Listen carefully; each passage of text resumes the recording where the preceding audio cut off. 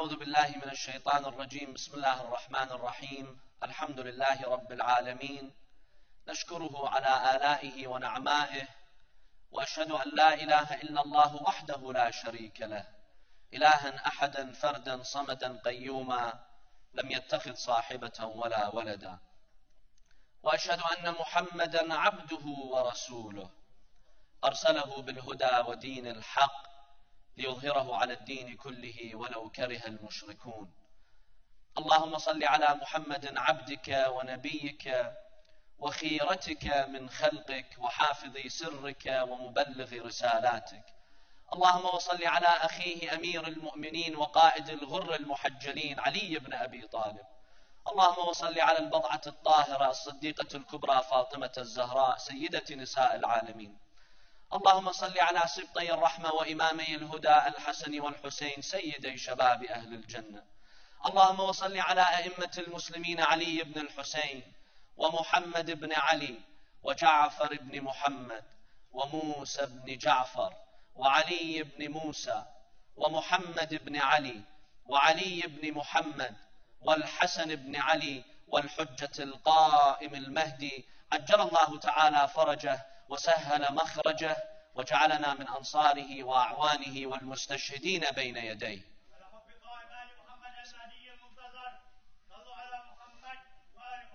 اللهم صل على محمد.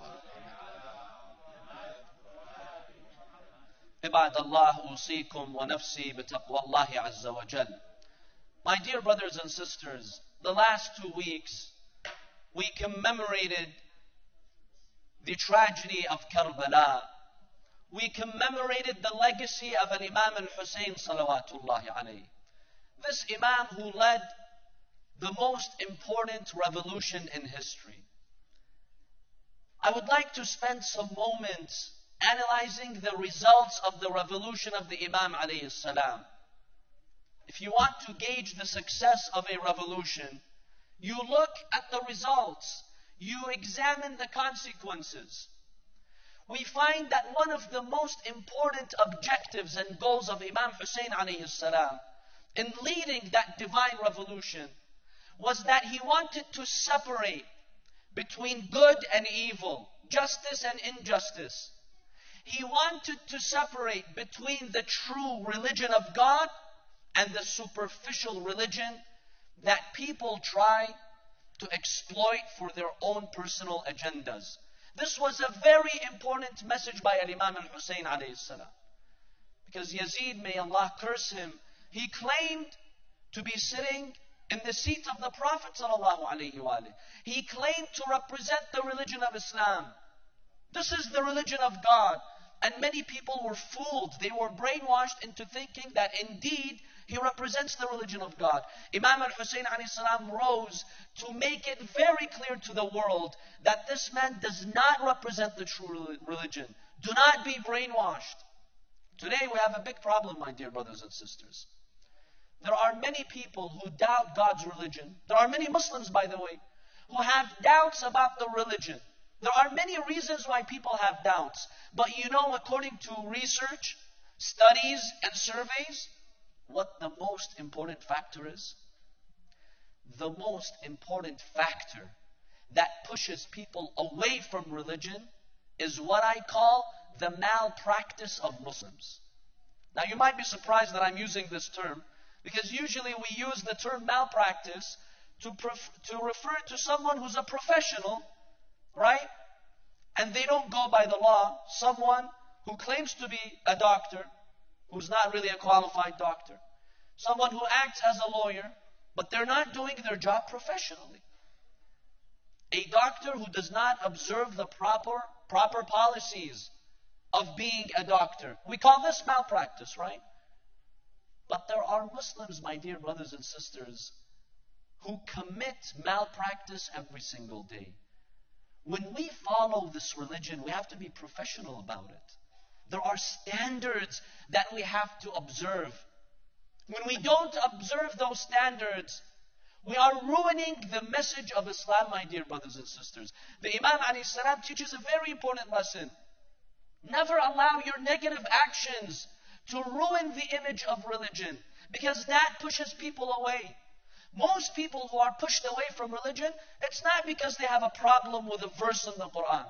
Maybe some do, they misunderstand some verses. But most people who have doubts about the religion, it's not because they have a problem with something in the Quran.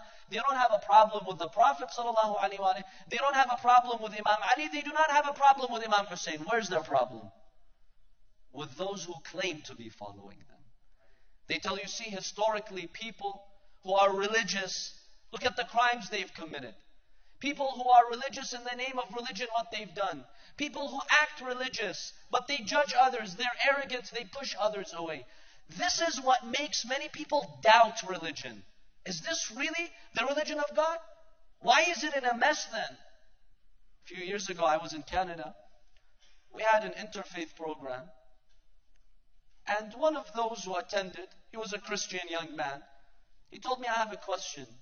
Is it okay if I'm honest with you? Frank, direct? I said, yes, of course. Tell us what's on your mind. He said, I have a very simple question. Right now you described to us Islam. It's beautiful. The way you described it is amazing. The verses you shared with us are amazing. Theoretically it's beautiful, but I have one objection. Why is Islam in a mess today? Why is Islam in a mess? That's my objection. I told him, I agree with your objection halfway. And I'll correct it for you. Islam is not in a mess. Muslims are in a mess.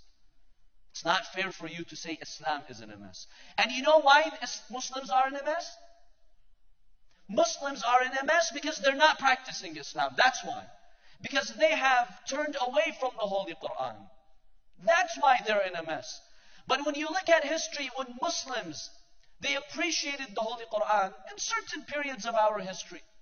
They gave value to science, education, and knowledge. They were the pioneers of the world. But the day that they started to turn away from the Quran, yes, you see the Muslim world is in a mess today. Because they have turned away from the religion of Allah subhanahu wa ta'ala. That's not fair for you to say Islam is in a mess. And by the way, this is a problem not confined to the religion of Islam.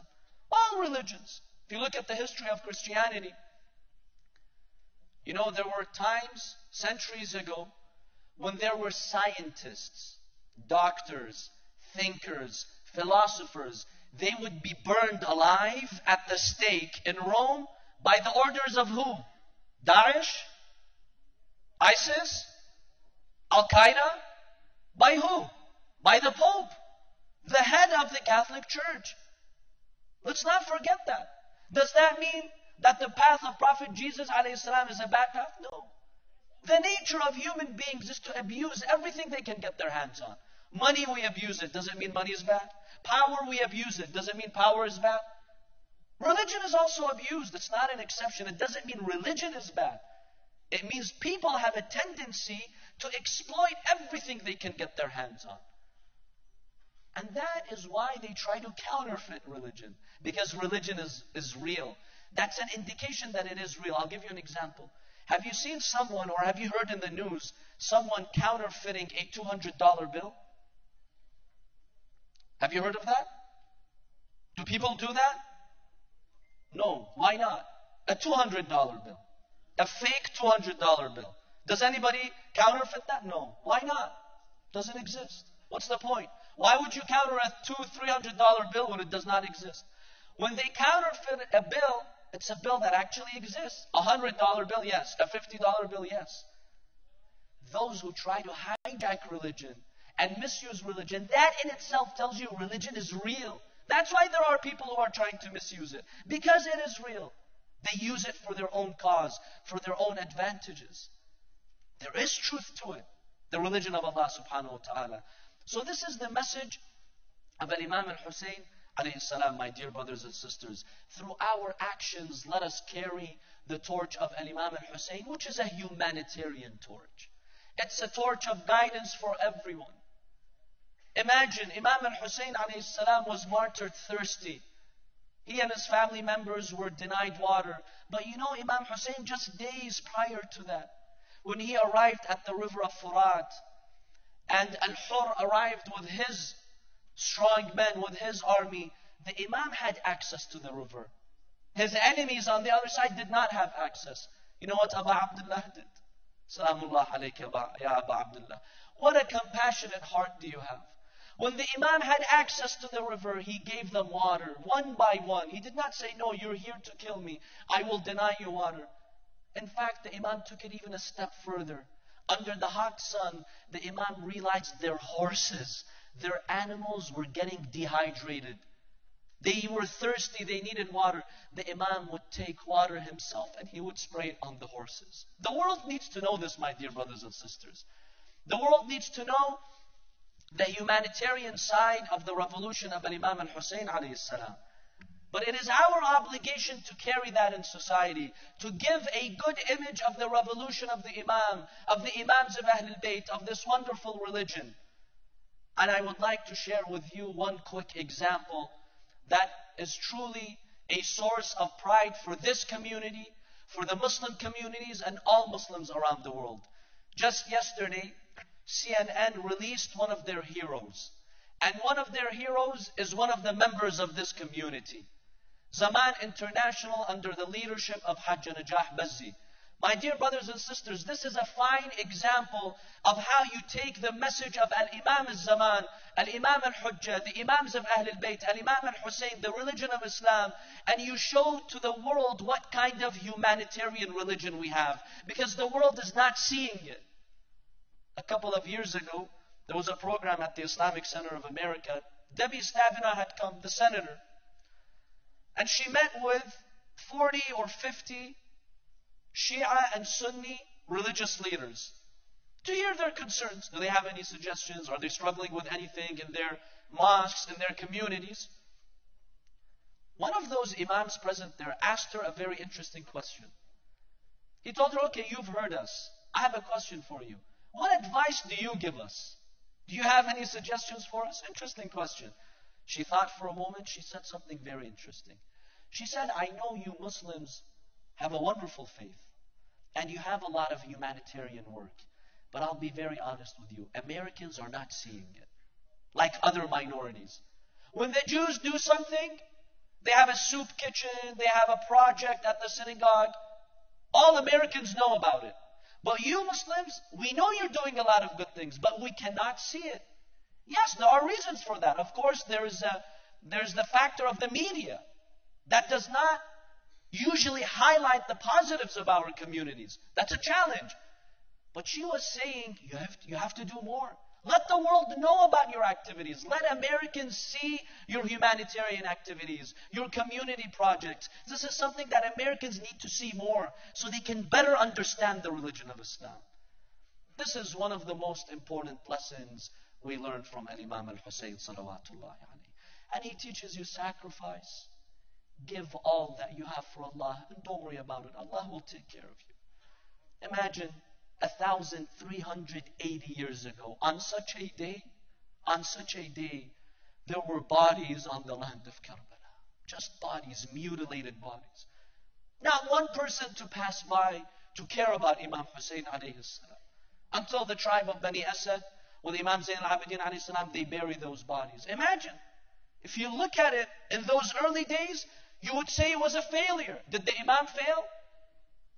But now, 1,380 years later, see, next month in the Arba'een, more than 20 million people will walk on their feet to honor the legacy of Abu Abdullah al-Hussain. Contrast these two scenes. One day's in Karbala. It's a dark desert. It's a quiet desert. No one is there. But now today, see what's happening in the world. And this is a lesson that when you do business with Allah subhanahu wa ta'ala, when you give to Allah, when you sacrifice for Allah subhanahu wa ta'ala, Allah will give you everything in this world and on the day of judgment. We ask Allah subhanahu wa ta'ala to illuminate our hearts with the message of Abi Abdullah al-Hussain salawatullahi alayhi. A few quick announcements, my dear brothers and sisters. First of all, on behalf of my respected father, who was a little bit sick today, he could not be with us, and the Islamic Institute of America, and in the name of the entire community, I would like to thank you all for supporting the programs of Imam al-Hussain salawatullahi alayhi in this community.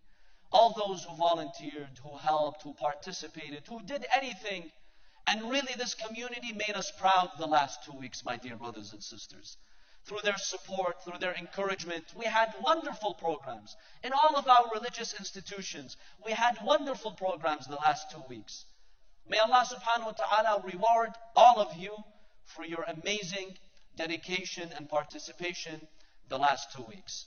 Secondly, my dear brothers and sisters, tonight at 8:30 p.m., the MYC is going to present a reenactment of what happened in Karbala. This is a play that you do not want to miss, my dear brothers and sisters. Bring your children, bring your families, bring your friends, so you could see what happened on the day of Ashura. Come early, so you will have, inshallah, a place to observe the reenactment in the auditorium. Finally, my dear brothers and sisters, this Sunday at 10 a.m. the Sunday breakfast will resume, and at 11 we will have the Sunday lecture in English, inshallah. So bring your families, and inshallah on Sunday we will live with the principles of the Holy Quran. Allahumma aghfir lil mu'minina wal mu'minat wal muslimina wal muslimat al ahya'i minhum wal amwat. تابع اللهم بيننا وبينهم بالخيرات إنك مجيب الدعوات إنك قاضي الحاجات إنك على كل شيء قدير. Let's now recite Surah Al-Fatiha for the souls of the mu'mineen and mu'minat. بسم الله الرحمن الرحيم الحمد لله رب العالمين الرحمن الرحيم مالك يوم الدين إهدنا الصراط المستقيم صراط الذين أنعمت عليهم غير المغضوب. بسم الله الرحمن الرحيم والعصر إن الإنسان لفي خسر إلا الذين آمنوا وعملوا الصالحات وتواصوا بالحق وتواصوا بالصبر.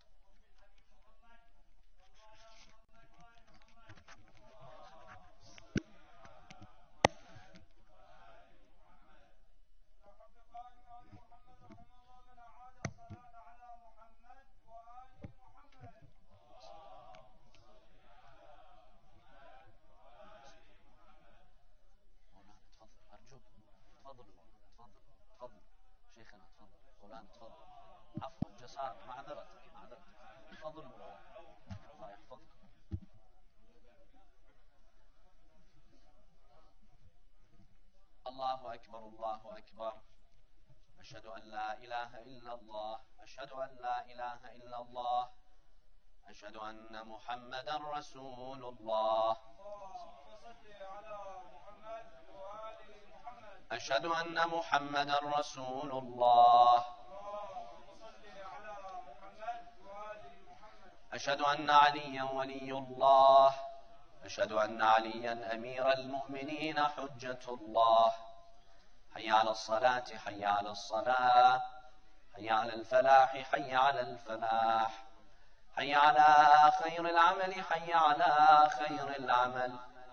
قد قامت الصلاة قد قامت الصلاة. الله أكبر الله أكبر لا إله إلا الله. يا قد أتاك المسيء أنت المحسن وأنا المسيء فتجاوز عن قبيح ما تعلم مني يا ذا الجلال والإكرام. الله أكبر.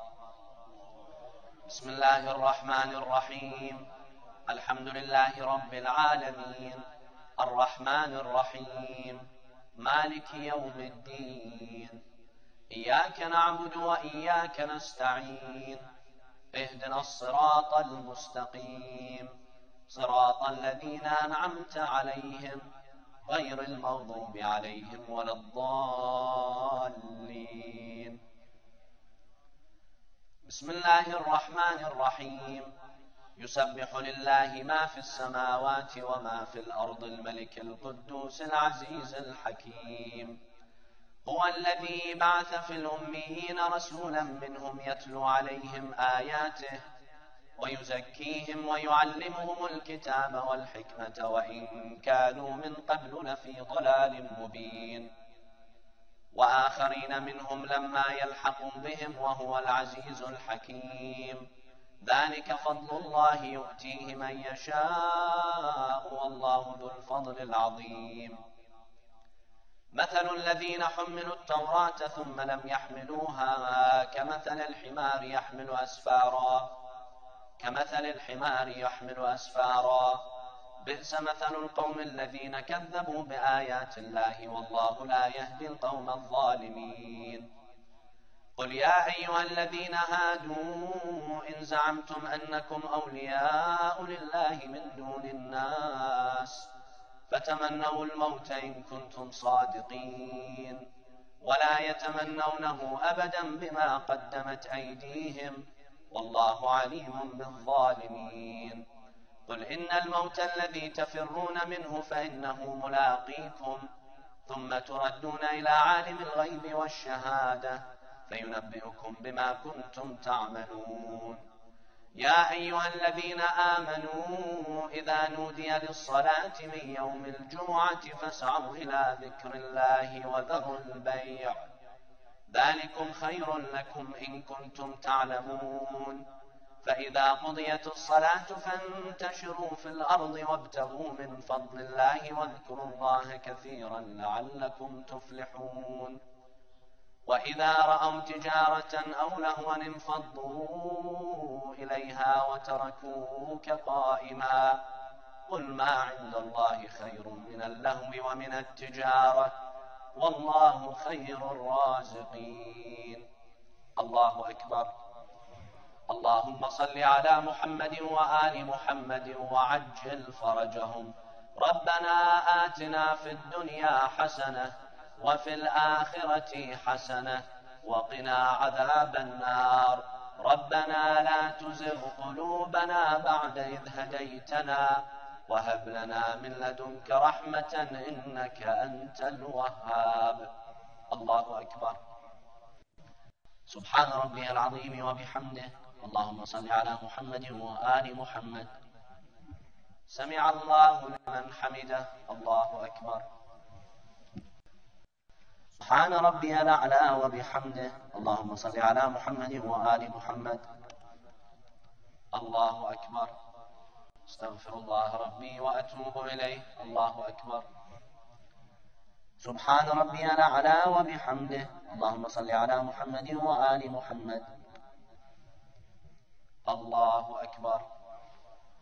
بحول الله وقوته أقوم وأقعد. بسم الله الرحمن الرحيم.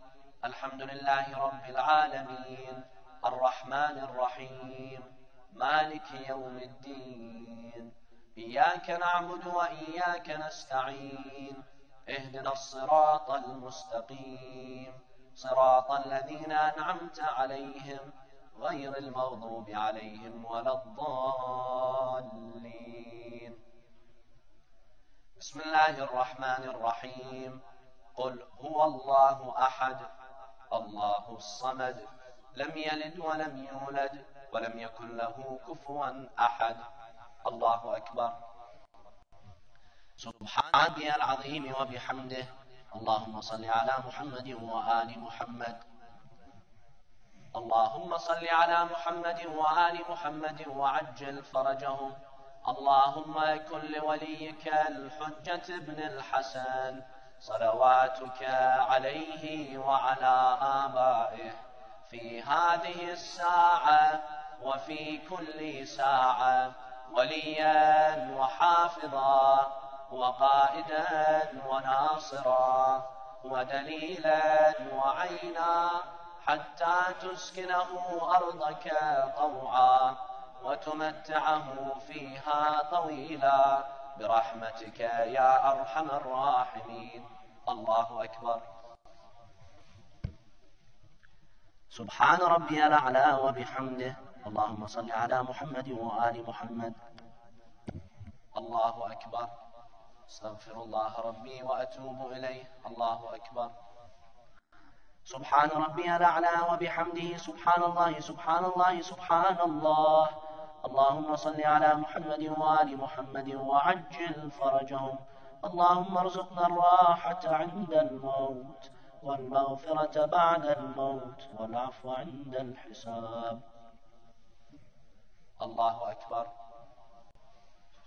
بسم الله وبالله والحمد لله وخير الأسماء لله. أشهد أن لا إله إلا الله وحده لا شريك له، وأشهد أن محمدا عبده ورسوله. اللهم صل على محمد وآل محمد. السلام عليك أيها النبي ورحمة الله وبركاته. السلام علينا وعلى عباد الله الصالحين. السلام عليكم ورحمة الله وبركاته.